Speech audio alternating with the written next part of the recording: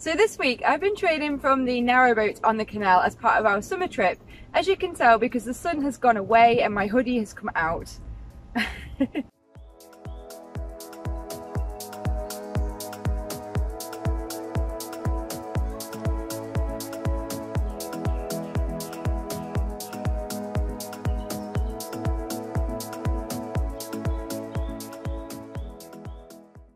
So I've not done that many trades this week. I've been taking it a bit slower, trying to have a break. I have done a couple of trades and I'm going to go through those with you in a moment. But I've also been experiencing some electrical problems on the boat, so some things for me to fix if I'm going to carry on travelling and trading.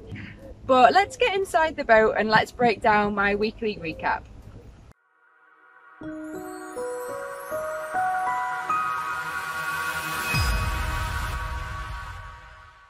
Hey everybody, so I'm back in the boat now, back moored up, and just got the charts loaded up here.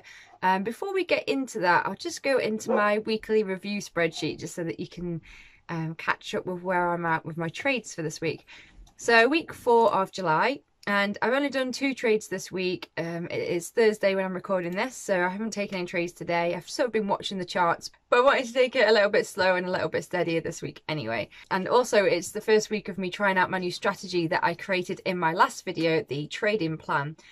So I'm just trying to be patient this week. So anyway, 1 win and 1 loser, and I'm up. I'm actually up just over 1% on the account this week, which is really good. So a nice green week to catch up. And the 2 trades that I did, one was on the US dollar to the Canadian dollar, which was a really nice trade, and it could have been a lot nicer, and I'll show you why in a moment. And then I did a trade on the Great British Pound US dollar, which I knew when I got into it that it wasn't a good trade, so I'm a bit annoyed about that for myself, but it's all learning. So first let's look at the US dollar Canadian dollar, which I took on the 20th of July in the morning. So I'll just jump onto the charts for that. And I've got 2 charts open. I've got the hourly chart on the left hand side and the 4 hourly on the right hand side, which I have been using more as per my pin bar strategy. And all you can see on this 4 hourly one, let's make this a bit bigger. If I just zoom out, you can see that we're in this consolidation wedge, and I've drawn on these trend lines here as per the daily chart. And we've basically just been consolidating between these 2 points. And in the morning of the 20th of July, I saw this really nice pin bar rejection candle of this top trend line, and it also rejected the daily moving average at the time as well. But that candle was formed 2 a.m. It closed well, it closed just at 6 a.m, ready to start the next 4 hourly candle. I think I sat down about 8 o'clock, half 8, to look at this. So I was looking at it in more detail on the hourly chart here. As you can see, these 2 candles on the 4 hourly, they sort of represent this section here on the hourly chart. So we've come up here to test this top trend line, we've rejected it and closed below, and then for the next 4 hourly candle, which was this green candle here, we actually tried again to touch that top trend line. And when this hourly candle closed, so it was an 8 o'clock in the morning candle, so it closed at 9, and this was a really nice rejection candle. That was when I got short, because I had the confirmation from the 4 hourly for the previous 4 hourly candle that rejected, and then I had like a second rejection, so it felt like it was a really good confirmation for the trade. So I got in around about 1.3581. And for this trade, I was risking 25 pips and I was risking 25 to make 50. So I was risking 1% to make 2. I set my stop there because I just wanted my stop above the high of the previous 4 hourly candle and also above the trend line, which is what would be the resistance. So it wasn't too big of a stop. My target I set here mainly because I was keeping that 2-to-1 profit loss ratio, and also I wanted my target to be inside this trend line range because previously we can see that we've been respecting these levels. So I was kind of expecting to get a bounce from this trend line, this bottom trend line, like we did previously here in this area. But I'm actually quite surprised because if I zoom out again on the 4 hourly, you can see here that it actually broke the trend line and it continued down even more. It's broken this pivot line that I've drawn in, and it's now actually broken through the monthly 20 moving average. So it's really made a great move down, which I hadn't anticipated, which is why I hadn't set my target there. And because I've been a little bit on holiday mode this week, I've not actually been watching this like I could have done to extend my position. So I'm not really annoyed because it's just one of those things, and it's still a green trade, so that's great. But, you know, I have to admit that when I kind of extend my target down to where it's actually, where the price action is currently at, you can see that I could have clearly gotten over 7% profit on this trade. But, I mean, that brings up the question of where I would have held it this whole position. I probably wouldn't have done. It would have been better to have taken 2 half-size positions and maybe closed one at my original target and let the other one run. So that's maybe something to consider for future trades.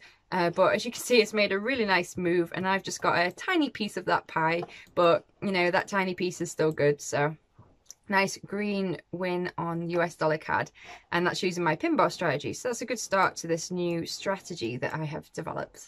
And the second trade that I took, as you know before, was a losing trade, and that was on the pound to the dollar. And I took this trade on Tuesday the 21st, took it in the morning, and it's not the best strategy. I'll just move across, you can see my notes here, but I was aiming for this pin bar rejection again. Basically, I was using a combination of the 4 hourly and the 1 hourly chart, and also the smaller time frames, which aren't that reliable. So that's where I went wrong as well.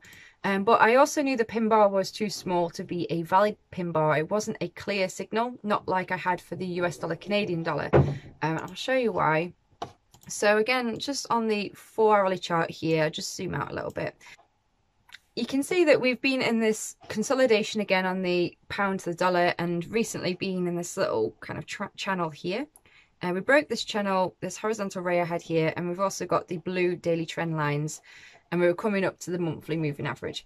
So basically we'd broke this channel and we come up to this daily trend line, and what I was looking at here was a mixture of the 6 o'clock 4 hourly candle and then the 10 o'clock 4 hourly candle, and the 6 o'clock closed just underneath the trend line. What I'm disappointed about, especially looking back now, because you can usually see quite clearly when you look back at a chart on a new day, that this is not a pin bar candle. I know that.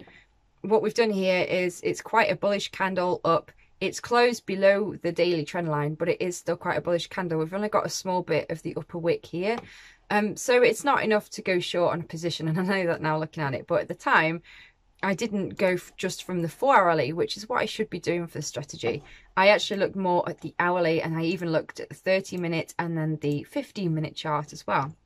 But for the same time period on the hourly here, the 21st at 10, so we can see just before that we had a slight kind of pin bar candle, but even then the body is still it's too big to be a pin bar candle. But we have got this large upper wick, which is what I was looking at, rejecting this daily trend line. Then we had quite a bullish candle up, and then we had this other shorter candle closing again just below the daily trend line. And this is where I went short, but I know now that that's not accurate because we don't have any clear rejection of this trend line. Yes, we've got this long upper wick here and closed below it, but the body is still really quite big. And after that, we had this large bullish candle here, which showed that the sellers weren't totally in control. But regardless to what I can see now, at the time, I used this as a signal to go short because I was sort of hoping too much that this daily trend line would act as a resistance, I guess. But again, looking back at the 4 hourly chart, which I know is what I should be using more as a dominant chart over the 1 hourly, this is not enough to be getting into a position. But anyway, I got into this at 1.2682, and if I just sort of move across, we can see that it actually came straight up and hit my stop. The thing I was annoyed about is that I knew that these signals were not good enough to quantify getting into this trade. And secondly, before I actually got into the trade, I thought to myself that there was a chance that the price action would probably go to the monthly moving average to test that level, and then that would be the better place for an entry if it rejected that. And I'm annoyed because I thought that, and I just disregarded that thought and got into it. So it was probably more emotionally fueled. In fact, I think that day when I took this trade, because I'm kind of been a bit distracted, I was probably rushing myself, which never bodes well for trading. But as we can see, it did come up to this moving average point, and then this is where we did get a rejection of that, and then it's sort of come back down, and now it seems to be bouncing between this horizontal ray and this moving average, which is where it's pretty much not gone anywhere. So it's quite a poor trade. I know that now, looking back at it especially, but just sharing that with you because it's always good to see the losers as well as the winners, right? But all we can do with the losers is make our notes, learn where we went wrong, which is what I've done here, and hopefully not repeat those mistakes again. But I'm glad that I've been able to keep a better profit-loss ratio, so that even though I've had one winner and one loser, I am still up just over 1% on the week. So that's a nice outcome.